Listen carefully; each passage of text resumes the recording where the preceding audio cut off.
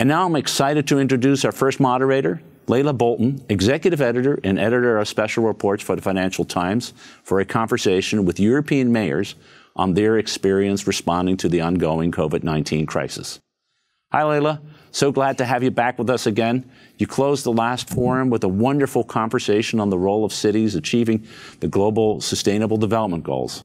We're so glad to have you back, even if we can't do it all live here together in Chicago. Thank you, Ivo. It's wonderful to be here with you all, albeit virtually, rather than one of my favorite cities. As Ivo said, I'm the editor of FT Special Reports, and my colleagues and I will be publishing next month's special report on the future of cities.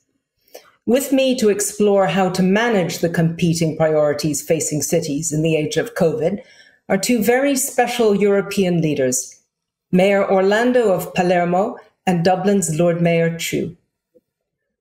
As here in the UK, we face the first big clash between local and national leaders over new restrictions for hotspots in the north of England, in this case, Italy and Ireland appear to have maintained a relatively cohesive stance on coronavirus.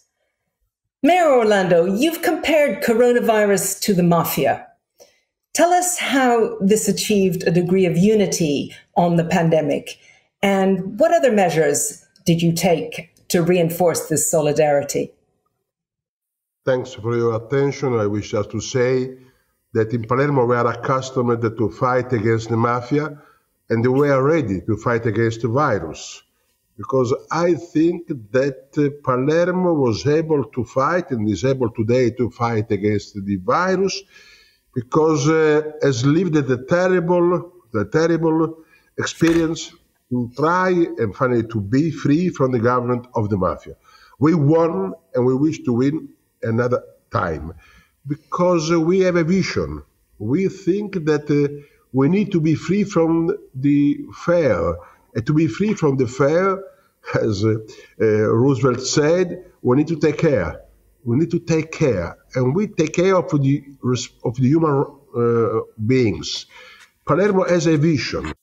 In Palermo, we respect the human rights because the lesson of the fight against the mafia was not only to say that we want to respect the law, but we want to respect the human rights. Therefore, when people ask to me how many migrants are in Palermo, I do not reply 80,000 or 90,000. I reply no one who lives in Palermo is Palermitan.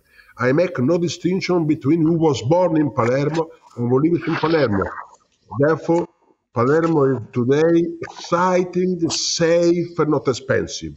Exciting, because just like a rainbow of different colors, just living together. Safe. We are in Italy, criminally, the safest city. And we have been the safe city in fight against the virus.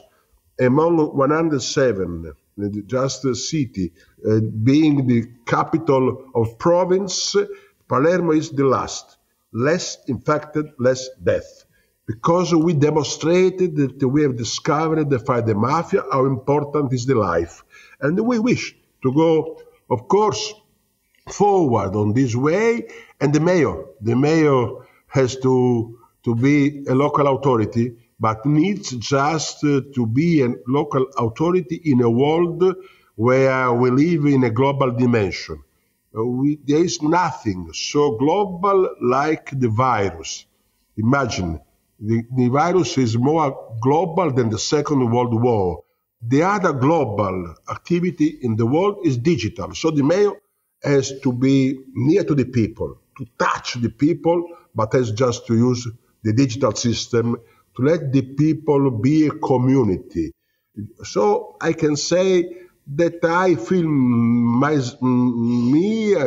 me just like a start-up of mayor.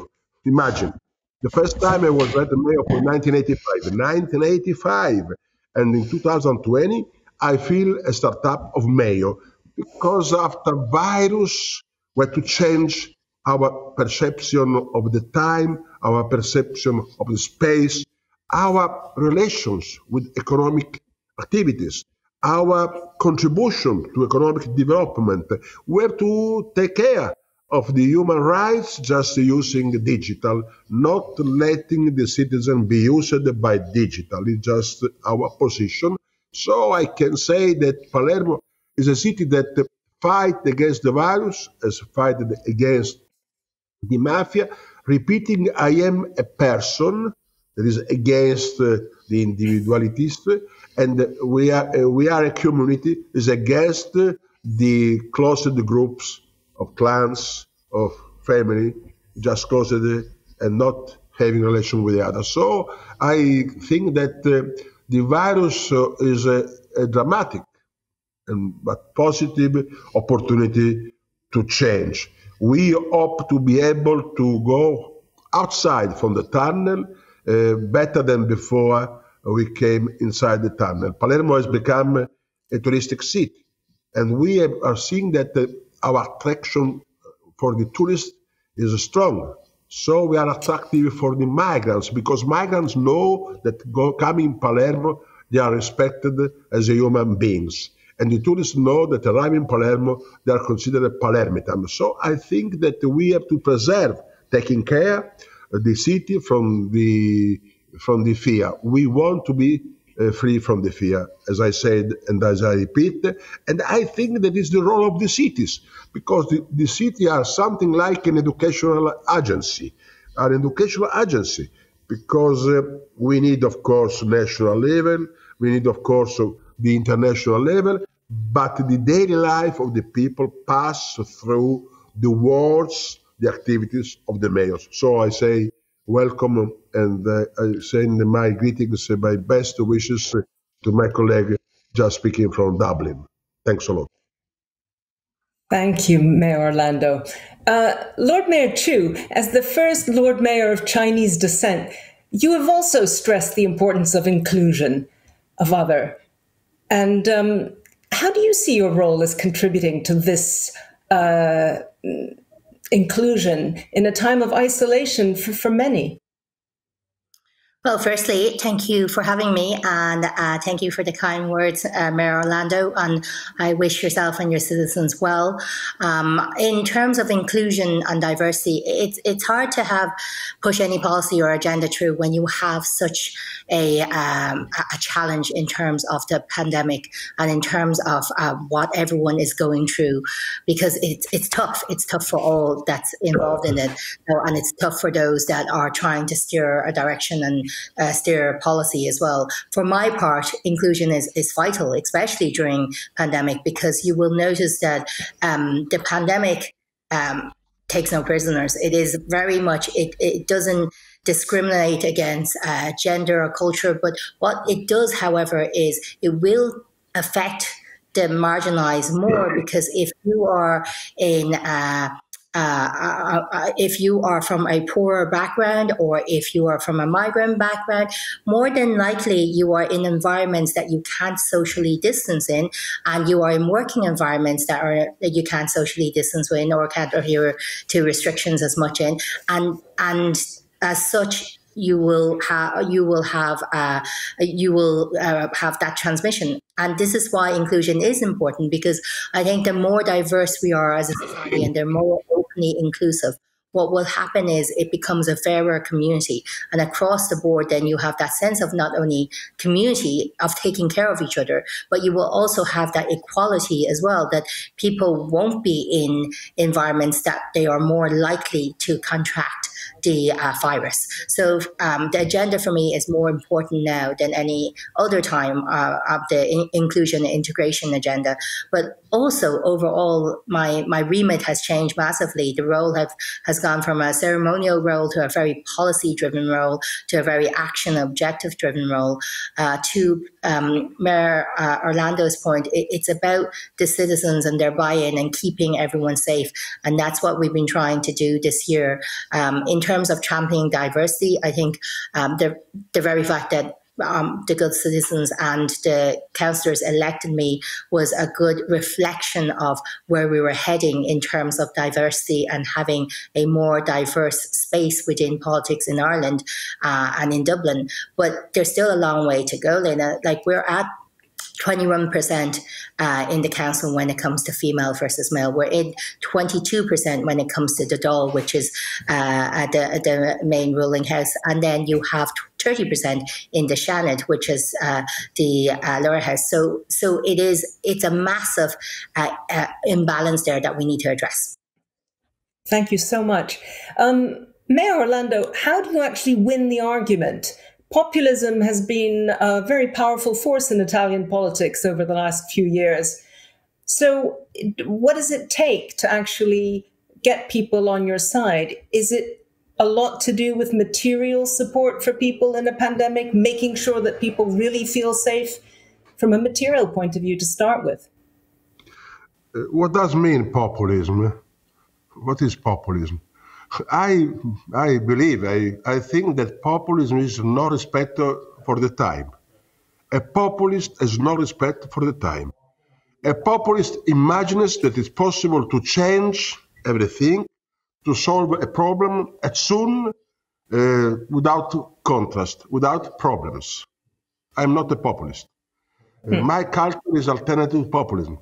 I believe, I agree that the real change needs time.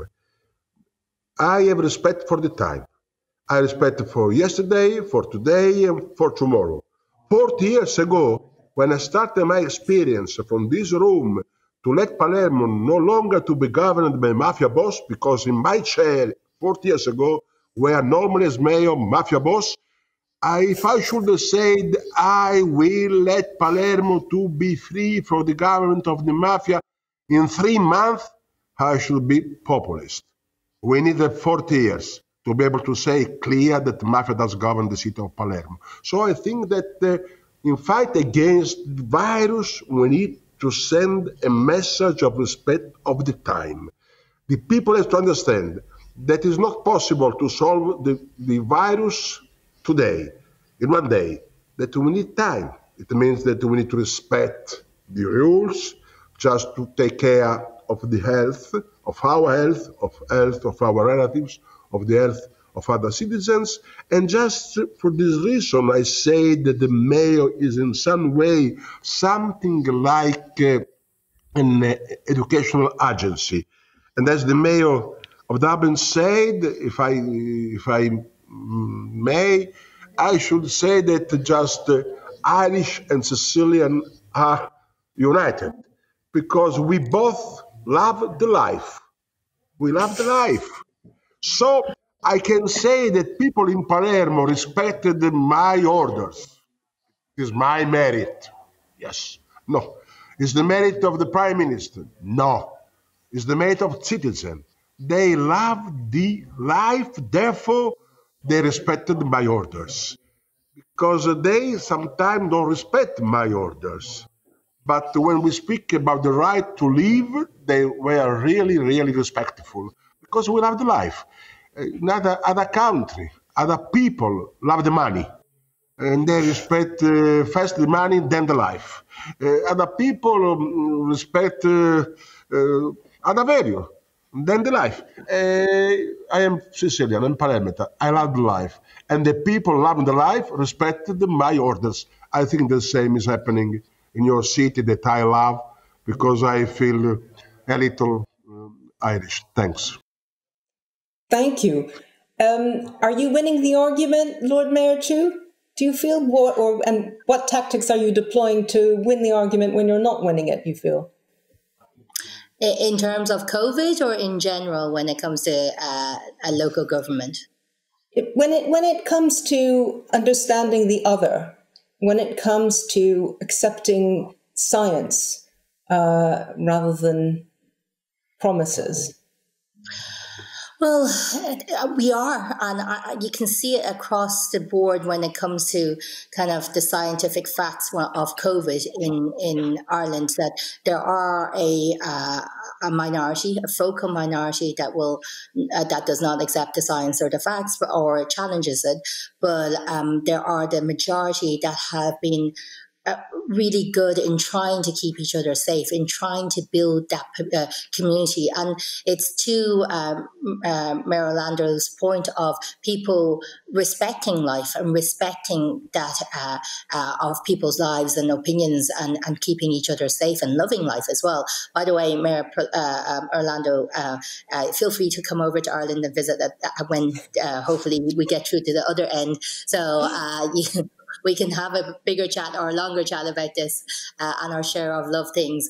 But in respect to science and respect to the pandemic and people and the challenges, the issue will always be that there will try to be a division. And we see this in various political spheres across the world. You see it in the US, you see it in UK, where there will be a very vocal, usually the minority, that will shout very loud and challenge the facts and challenge the science, when really science is science. It's there, it's evidence-based. This is why whenever we have an argument, we say it must be an evidence-based argument, and we want to make sure that it is true information rather than disinformation that is pushed along, because we are at the stage now where people are so polarized, or there are divisions and countries are so polarized because people don't take on the evidence-based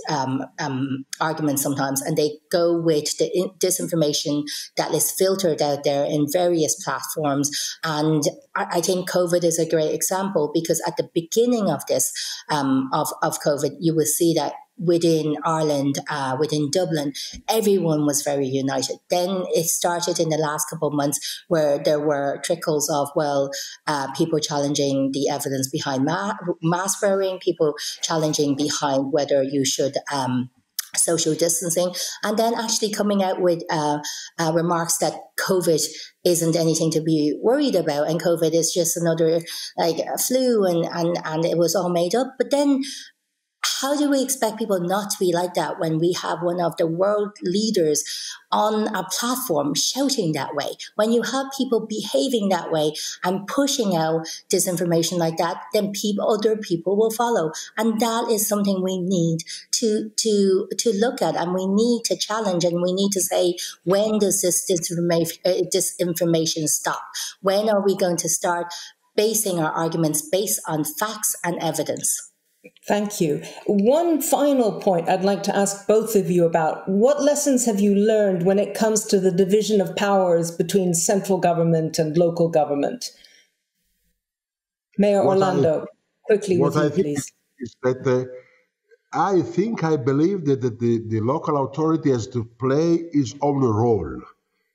I am not Prime Minister. I'm the mayor of the city. So I am more free on defending the rights of my citizen. I do not produce currency. I have no army. So my duty is to respect the daily life of the people, to respect human rights. Therefore, what I said is not only moral, it's not only legal, it's convenient, it's even economically convenient, because the cultural change of Palermo is that we understood that respect the human rights is convenient. It's convenient. There is no city in Europe so culturally changed like Palermo in the last 40 years. No, Berlin changed, Moscow changed, but changed in connection with international changes. We changed our changed constitution. We understood clearly that what we need is to respect the human rights. So, to respect human rights, we need to prevent. So I just signed an order just prohibiting in the city of Palermo after 9 o'clock to sell alcohol. And I'm sorry for the Irish beer, I'm sorry for Sicilian wine, but I love the life and I prevent the risk to die for my citizens. I'll drink to that. Lord Mayor Chu, what are your thoughts? What would you like more power? Have you had, are you getting more power with the redesign of your role? Or I think there's just about enough? Power. there's definitely been a shift in power. I would like to see this role have more power, and this comes down to local government reform. And this is why we need a directly elected mayor within the city of Dublin. And it's a challenge that I will be bringing to national government with the other mayors as well. And the other thing is, I think we look at local government reform and the powers within council level. Your council right now are the ones who are serving the people of their ward, or the citizens of their constituencies. And there's 950 councillors around Ireland. And right now, there's a distinct disconnect. They're the ones that are on the front line, and national government are the ones making the overall national decision. And there needs to be more power given to the local councillors, because we can see it with the pandemic. When it came down to it, it was the ones on the front line, like all frontline workers, were the ones who put in the work and were the ones who had to keep their community and people safe. And not saying national government did not do their job, they did. And you can see it in the recent budget in how much they put towards funding. But overall, there needs to be a more balance of power between local and national government. Thank you so much both for a terrific conversation. Unfortunately, we're out of time, but I would like to hand over to Ivo and have a good trip to Dublin, Mayor Orlando. Thanks a lot. Not right now. Come in Palermo and see how fantastic is my city. I am proud of the city that I love. Come, please. Good. Thank you both. Thank you both, folks. And when we are through this, hopefully in months to come, do come back. Do come over to Ireland. Thank you, everyone. Thank you. Irish beer and Sicilian wine. Okay, fine. Over to you, Ivo. Thank you.